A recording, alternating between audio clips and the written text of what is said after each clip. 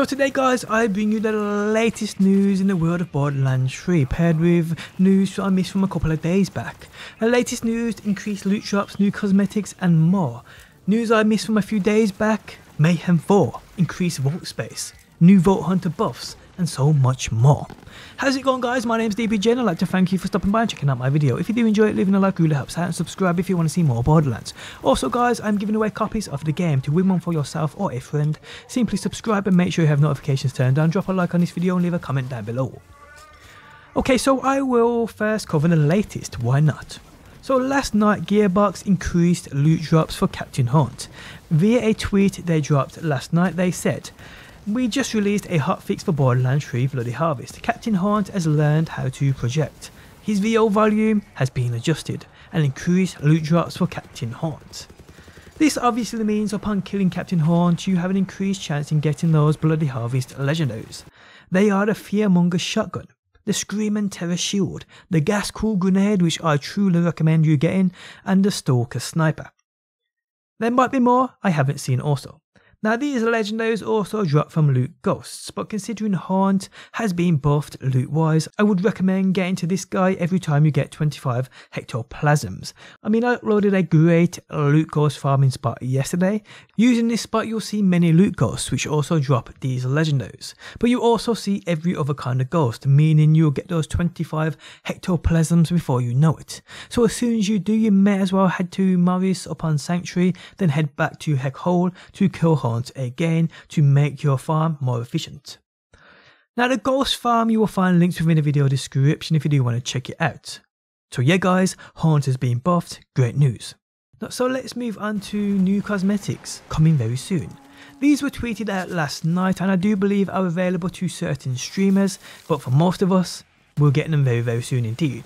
We see a skin for Flak and well it does indeed look absolutely amazing, I'm sure you will agree. Now when these will arrive, like I said, I ain't too sure, but as soon as any more information drops I will have you covered right here on my channel. Now to quickly cover news which dropped a few days back.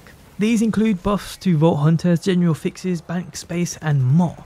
So let's talk about the bank. And this is what they state: expanding the bank has been the most consistently requested feature by the community. We've heard you loud and clear and the groundwork for expanding the bank has already started. The first of several planned expansions will coincide with the release of Takedown at Maliwan's Black Site. Expect a significant bank expansion that will more than double the existing space. Additional expansions to the bank will continue to be rolled out over future releases. So that's absolutely amazing people. Double our bank space, so 100 spaces, that's pretty cool. Dedicated loot pools for bosses. Several of you stated a desire to find gear more easily in the game. To do that we are updating the loot pools to ensure that the more specific gear drops from bosses. That means you'll be able to go to a specific boss to get a specific gear you are looking for. We're working out which bosses get which gear right now and expect this to be ready as part of the November patch as well. Character buffs.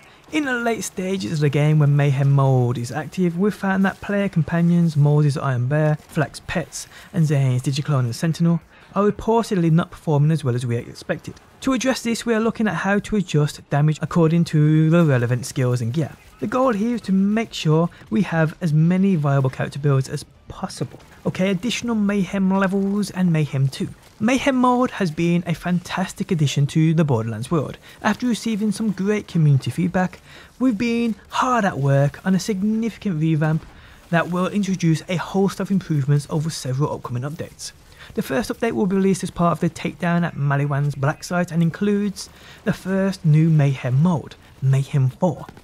Expect a significant challenge when it debuts, with tougher enemies that reward players with highly synergized character builds. Epic. A new batch of legendary gear will also drop while in Mayhem 4 to reward those players who are truly up to the challenge. So new legendaries as well people, incredible. Longer term we plan to overhaul Mayhem mode with more UI support, new Mayhem modifiers that change gameplay more dramatically, Mayhem playlists, new rewards and additional levels of Mayhem to work through.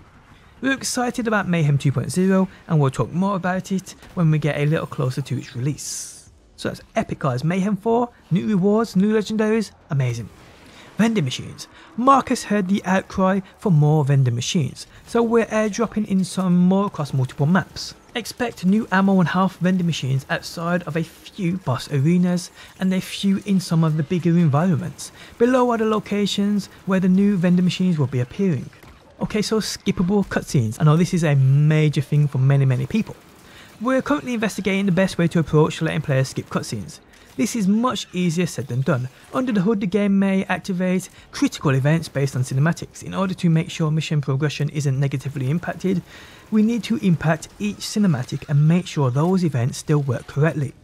We have a few ideas on how to tackle this problem and expect to have a solution soon. Target dummy. Need an easy way to test your gear? We're going to add a target dummy to the shooting range on Sanctuary 3. This is incredible, people. We feel this is the best location since your bank is also on the ship. This way you can manage and test your builds on Sanctuary without having to travel anywhere else.